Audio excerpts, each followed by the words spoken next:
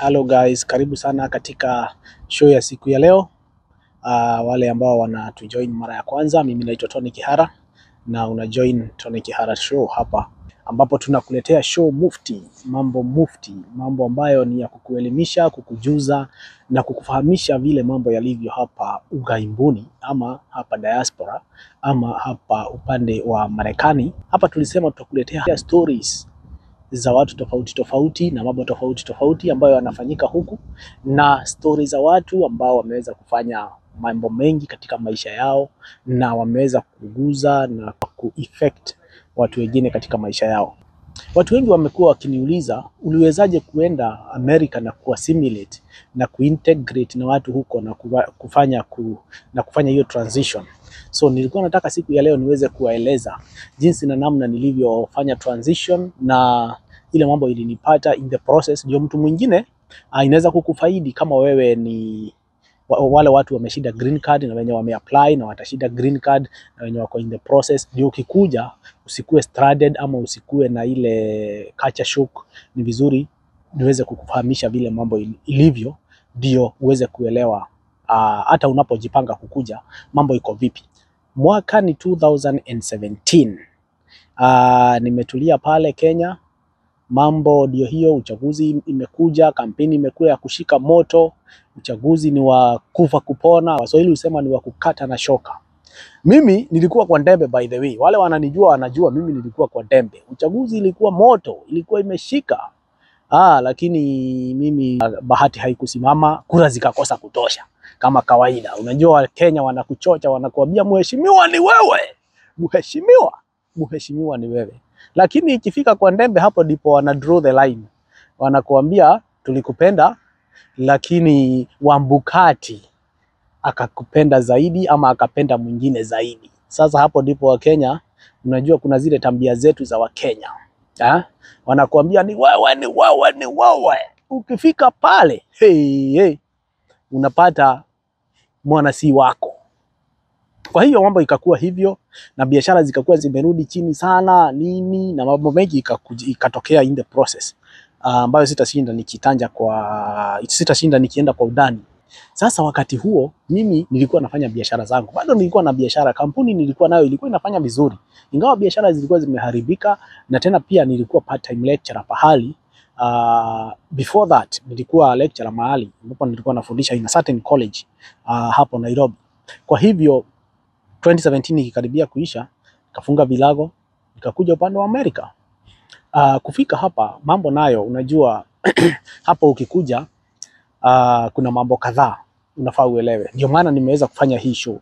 Ndio mtu mwingine anapojipanga kuja Amerika ajue kinachomgonja huko mbele, na ajue kwamba mambo si rahisi vile watu wanafikiria, na tena inalingana pia na vile unavyochukua maneno na vile unavyojichukua wewe mwenyewe. Sasa vile mimi nilifika Amerika, unajua pale mimi nilikuwa na tumaisha twangu, nilikuwa nimejipanga kiasi.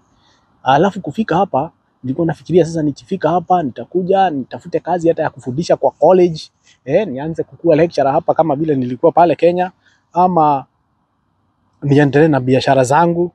Kufika hapa nikapata this is a totally different system. So America, biashara ndio ufanye biashara, kuna so many requirements unafaa kufanya. Na biashara hapa huwezi fanya biashara zozote. There are so many businesses that you are not eligible to do, na ndio uweze kufanya hizo biashara kuna requirement unafaa kuwa nazo. Unafaa kuwa na so many requirements. So na biashara they are capital intensive. Si kama Kenya unaweza enda mahali ukodishe ka kiosk uanze kuuza vitu zako hapo, hapana. Hapa things are very sensitive.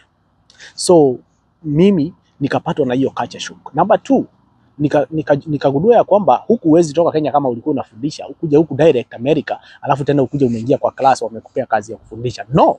Hapa the system of education is different from the system of education in Kenya. So lazima kuna zile documents zako za Kenya za makaratasi zako za Kenya za academics zikuje hapa waziweze kuziapprove na wacompare na system yao hapa, waone wewe unafaa kuingia katika level fulani. Alafu from there there are so many things that needs to be done for you to be incorporated in the teaching system here. So mimi nikafika hapa Naona sasa nilikuwa nafikiria mambo itakuwa rahisi, lakini sasa ikakuwa vile nilikuwa nafikiria si hivyo mambo iko. Mimi nikafika hapa, yule jamaa best yangu sana ambaye alikuja akani host anaitwa Mr. Heavyman, Mr. J. Mr. J akanishikilia, akaniambia sasa hapa ile umekuja wewe, sahau kuanza na vitu zenye ulikuwa unafanya Kenya. Hapa mambo tunaenda pole pole, tunaenda musmo. So wewe enda na mutaratara, piga hii line. So akaniambia sasa nitakupeleka mahali kuna rafiki yangu ako na hoteli. Si hoteli, ni kama ka restaurant hivi. Ako na restaurant mahali. Sasa wewe ukienda hapo nitakupeleka. Mkae na yeye hapo juu mimi saa hii ile kazi nafanya ni ngumu sana kukuingiza kwa hiyo kazi juu kuna technicalities na nini. So wewe vile nitakupeleka pale. Nikikupeleka pale mkae na huyo jamaa, umsaidie kufanya kazi hapo nini ndio ukiendelea kujuana na watu. Na ukijuana na watu hapo ndipo utapata connection. Nikamwambia ni sawa tu. Haina noma. Tukaenda hapo. Kuenda pale tukapata huyo jamaa mfiti sana. Jamaa kona roho ya kusaidia watu, jamaa amejipanga. Sasa kaniambia wewe kijana, mambo ya Kenya usahau. Hapa system ni tofauti. Wewe fanya hivi. Huyu jamaa ndiye anatuchomeanga nyama hapa. Nyama yake inakuanga top notch. Ni ile tunasema imeenda group of schools. Imeenda Ivy League schools. Akichoma nyama watu kutoka hata Boston, wengine wanatoka mpaka New York kuja kukula nyama hapo.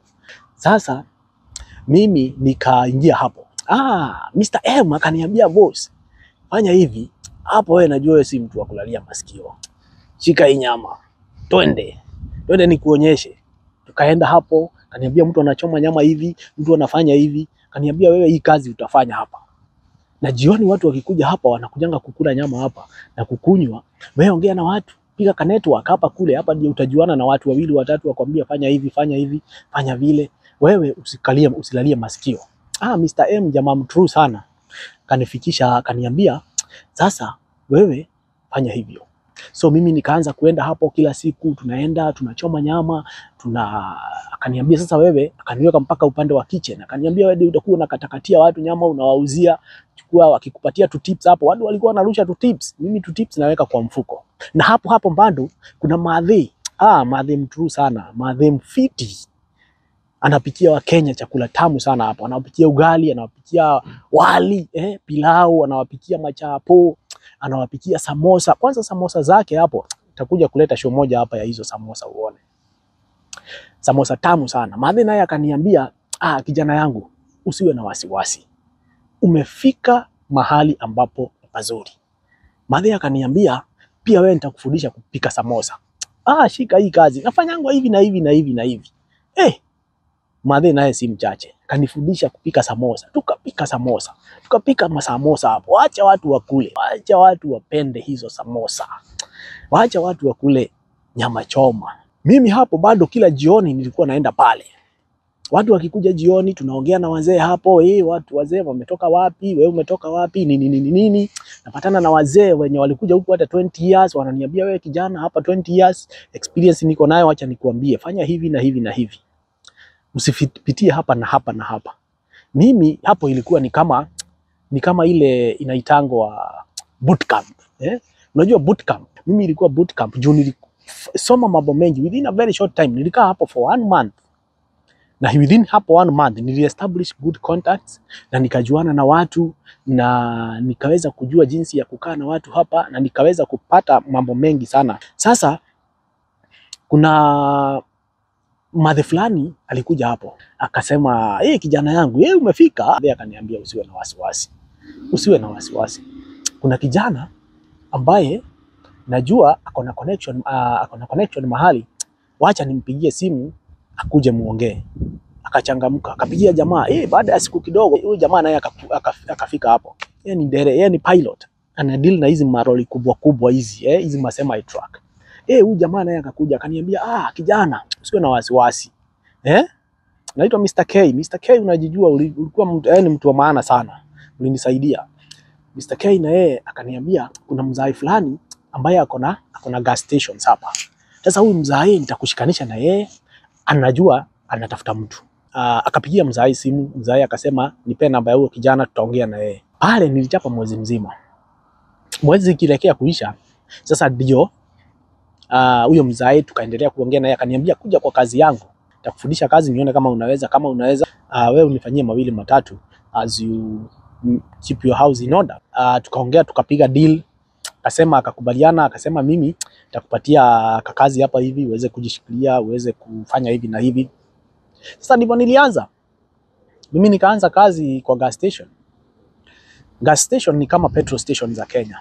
Gas station inakuwa unauzia watu mafuta, alafu kuna vitu zingine ziko hapo ndani unawauzia, majuice, masonda, nini ziko hapo. So you are like a shopkeeper attendant. You are cashier, wanaitangwa cashier.